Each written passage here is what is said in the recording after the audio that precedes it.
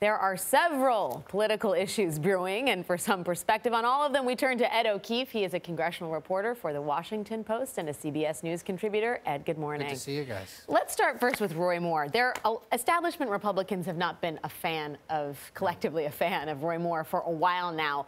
Is there any recourse at this point to get him off the ballot or out of this race? There's really not much that Republicans outside of Alabama can do at this point to stop Moore from remaining on the ballot, remaining a candidate, and potentially winning the election. I mean, at some point, if he were to win, they might be able to try censuring or expelling him once he's seated. But really, beyond that, there's really nothing they can do. It's all in the hands of Alabama Republicans, who have given no indication at this point that they plan to either ask him to step down or encourage people to run for somebody or to vote for somebody else. If these allegations continue to hang over him, is he a problem nationally for the party if he's on the ticket? The fact that we're talking about him, yes, we're not talking about tax reform and all the other things that Republicans would rather have us talk about, proves that he's a problem. This is why they didn't want him to be the candidate down there to replace Jeff Sessions. They've had other issues with him.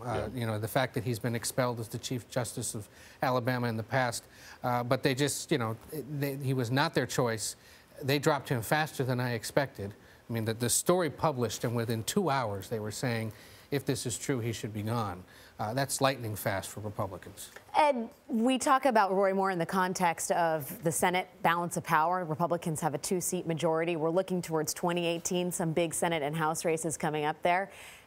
There were elections this week. Democrats feel emboldened. How did you read the victories on Tuesday night? What I think it showed is that Democrats, at least at the local, county, and state levels, are figuring out how to talk about something other than Donald Trump and take advantage of the fact that people are showing up to vote because they don't like Donald Trump. They're not making him the central issue.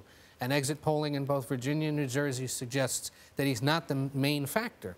But you saw candidates across the country talk about the economy, talk about health care, talk about job creation. Democrats have been saying for months that that's what we've got to do. It appears to have worked in Virginia, New Jersey, and legislative races in Georgia and Washington State, mayoral races across the country as well. What's your sense, Ed, of how Republicans are reading these results? They would, you talk to them, they'd like you to believe that this was only confined to those states? Confined to those states and confined to areas of those states where Hillary Clinton prevailed. But the problem is they lost statewide elections that they had a good shot at winning when the campaign began, especially in Virginia. And a lot of these Republican candidates were embracing Trump-style tactics, running ads that raised concerns about undocumented immigrants, running ads that tried to sort of attack and eviscerate the Democratic opponent in ways that Hillary Clinton was last year. But because they're not Donald Trump and they didn't fully embrace Donald Trump, it backfired for them.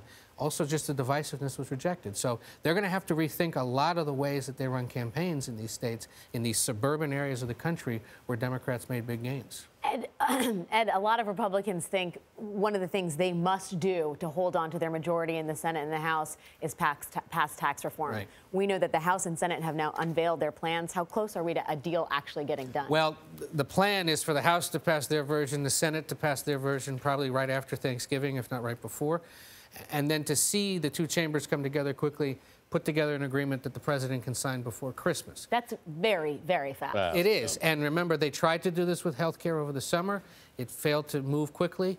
The issue for them is if they can't get it done by January, you bleed into an election year, and there's concerns about this just festering too long. The goal in the House was to get this done as quickly as possible so that it didn't sit out there for lobbying organizations and Democrats and other groups to sort of start picking it apart and saying, wait, you're going to do this, you're going to do that, you're going to close this loophole but not that one.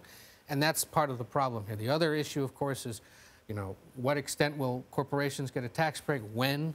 Are they getting more favorable treatment than individual taxpayers? All those things yet to be sorted out. Whether or not they can do it on that timeline, look, their track record this year has been pretty bad. So it's also a several thousand-page piece of legislation that will affect every sector of the U.S. economy. A daunting task. Ed O'Keefe, keep telling us the good news, Ed. Great to see you.